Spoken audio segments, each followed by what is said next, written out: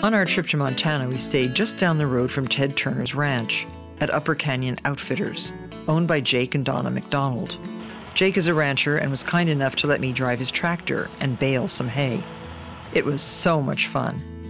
In the heart of the Ruby River Valley, around the end of June, the alfalfa blooms its purple flower, and it's ready to be cut. Jake leaves the cut alfalfa on the ground where it cures or dries thoroughly. Then it's ready to bale. A baler is a machine pulled by a tractor, which packs the hay into a solid shape. I'm familiar with the more common square balers, but this was my first chance to bale in the round. Jake usually ends up with 400 bales, each weighing 1,500 pounds. He keeps 25 for himself and sells the rest to ranchers in the area. Baling hay in Montana? What fun!